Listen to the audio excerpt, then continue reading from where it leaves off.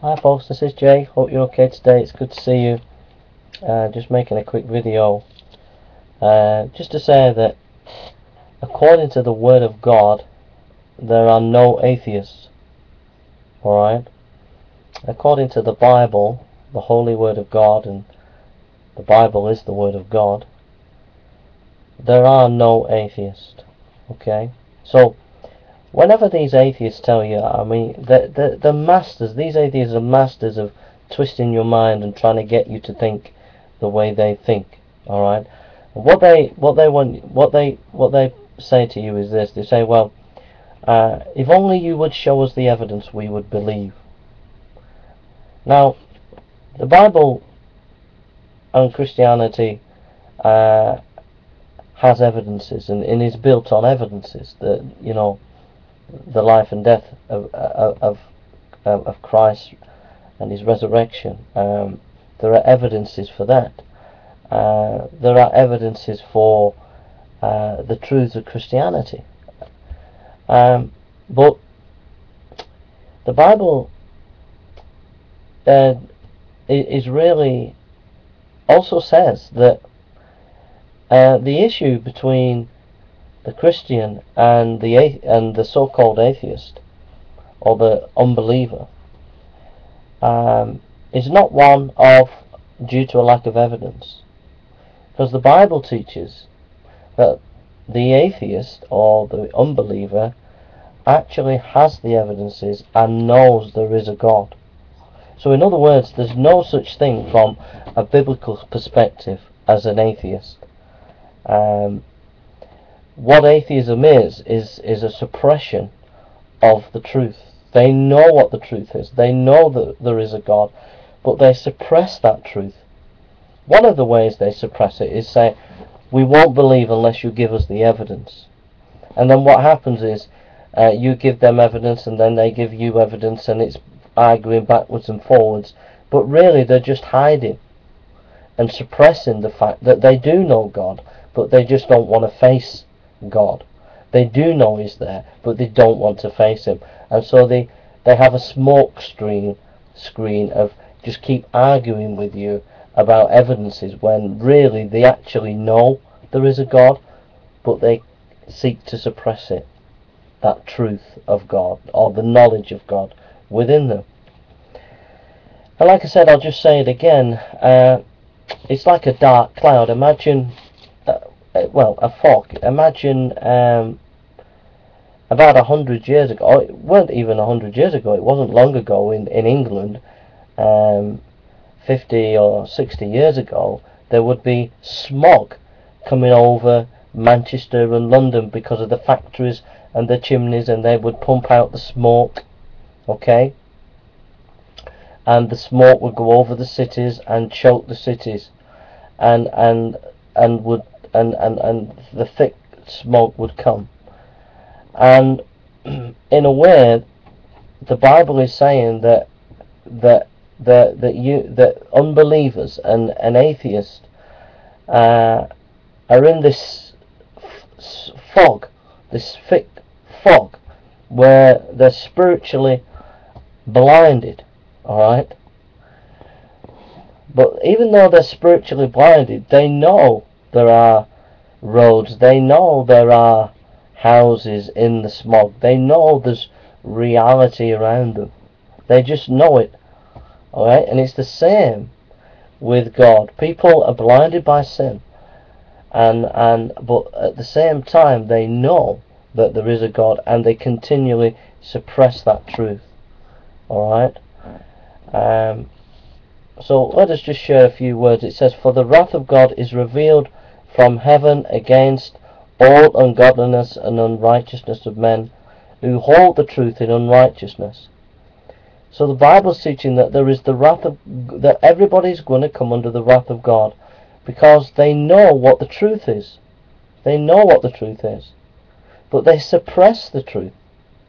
So these atheists who say, give me the evidence, if you give me the evidence I'll believe, they don't really want the evidence. They just want to argue with you for the sake of arguing. They're not really seeking the truth. Maybe one or two are, but the vast majority are just using it as a way of trying to escape the reality of the truth of God that they know, and they're trying to suppress it. One atheist on a TV program actually said that some Christian apologist asked this atheist apologist and said, if I provided you with evidence for the resurrection, what kind of evidence would convince you? And the atheist apologist said on a British radio, he said, even if you got the Roman soldiers who were with Jesus at the tomb, and they signed an affidavit that they were with Jesus right for the beginning and the end, and then the end of his death, and then the resurrection, and was with him all that time, and they signed an affidavit that they were there. Even then, the atheist apologist said, I wouldn't believe. Alright? But then on the next breath he starts arguing about evidences, but he contradicts himself. But the point is that it's not about evidences. The atheist was actually honest there. Because no matter how much evidence you provide to these atheists, at the end of the day, they don't really want to know about God. And deep down they know there is a God, but they're seeking to suppress it. Okay? Let's go on. Because that which may be known of God is manifested in them, for God hath shown it to them. For the invisible things of him from the creation of the world are clearly seen, being understood by the things that are made, even his eternal power and Godhead, so they are without excuse. So, that all these YouTube atheists that are pumping out their stuff on YouTube week in, week out, and all these atheists that are arguing under my videos, they know there's a God. They know in their heart of hearts there is a God. And they fight my videos because they're trying to fight their own conscience, because deep down they know that God exists. They know that. And it's time, atheists, that you stop trying to hide behind this smoke screen. And it's time many people woke up and realize the delusion that these atheists have put in your mind. They put in your mind that it's all about evidence, that if only they had the evidence they would believe. Now the Christian faith has good evidences, and we praise God and thank God for that. But the thing is that even if you provided evidence to the atheists, they already knew they already knew God existed. They already knew what the truth was. The thing is, they were suppressing it, and when you bring the truth of Christ and who he is, they continue to suppress that truth, because they don't want to face that Jesus Christ is the light of the world, and they don't want to be exposed to the light so that their darkness would be exposed. So they suppress it. And that's why they continually bang on about evolution and fight Christianity on this issue of evolution, because it's their way of suppressing the truth. It's their way of suppressing their conscience. It's their way of pushing God out so they can go on and get on with their own wicked and sinful lives. Their way of trying to not have Christ being ruler over their lives. These clever intellectuals who want to argue all the time with logical pincer movements or whatever, really it's not about them trying to find God and seek God. It's really the fact that they know that deep down they are sinners, and they are convicted of that. They know they are proud, they know they are arrogant, they know they are doing things they shouldn't be doing, and they know that Christianity is true, but they continue to fight against it and suppress it. And my evidence, funnily enough, to prove that atheists know that the Christian faith is true, that they know that God exists, is why do they fight a God so vehemently? Why do they fight the Christian God, not any other God? If God's just the spaghetti God, a spaghetti monster or a flying teapot, as these atheists make these silly arguments, if God is like that, then why spend your time fighting such a God? These atheists use arguments like your God's like a spaghetti flying monster, just no proof and no evidence. Alright, let's just say that's the case. Why are the atheists so fixated about this spaghetti flying monster God and trying to fight this spaghetti flying monster God? Why? There's no power in it, supposedly, so why don't you just get on with your life and leave this spaghetti flying monster God that Christians believe in? This is one of their arguments that atheists use.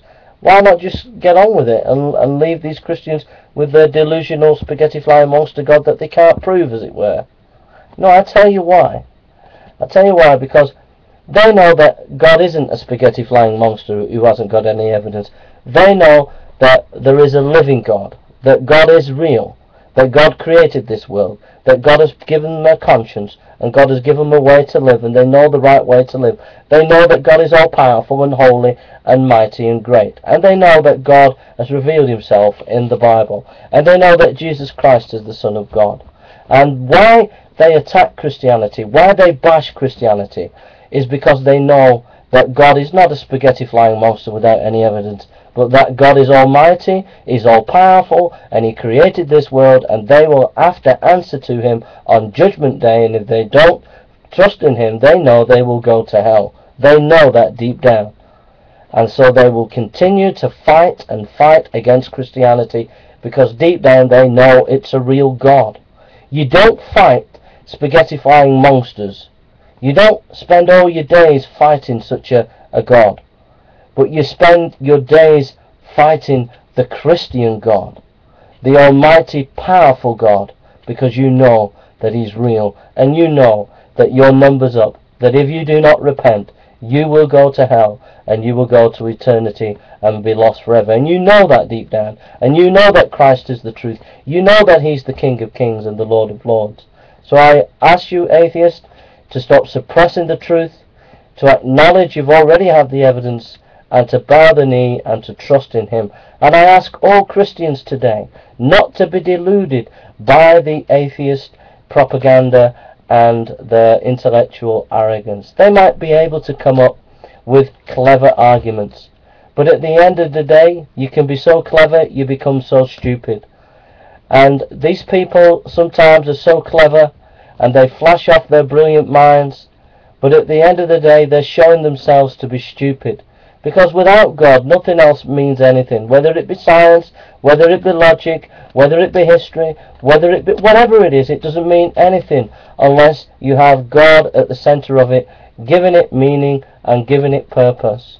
And so the atheists need to turn to God, and they need to trust in him, and they need to acknowledge their sin, and they need to believe in Jesus Christ, and they need to put their faith in him. That's what they need to do. And all Christians today need to be encouraged that you have the truth, that this is the Word of God, that Jesus is the truth, and you need to believe in that it is the truth, and you need to stand on it and be confident in your faith, and not be discouraged by all the shenanigans of what these atheists keep pumping out on YouTube. Because at the end of the day, they have the evidence, but they are choosing to suppress it.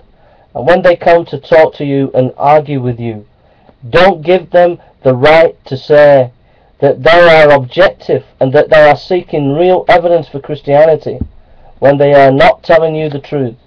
Don't give them that right, but you tell them to their face, you know there is a God, and you know that this is the truth. Now turn and trust in Jesus. Turn and believe in him. For he is the only way, the truth, and the life. And if you are truly seeking, you will find. If you open your heart to him, he will come into your life. And you know that there is good evidence for the Christian faith. But you choose to suppress it in your pride, in your arrogance, and in your desire to walk in the ways of darkness. Come to the light and believe in the light. For his name is Jesus. His name is Lord. In him is all the fullness of the Godhead bodily. In him is the truth. Thank you for listening, and God bless you, and take care.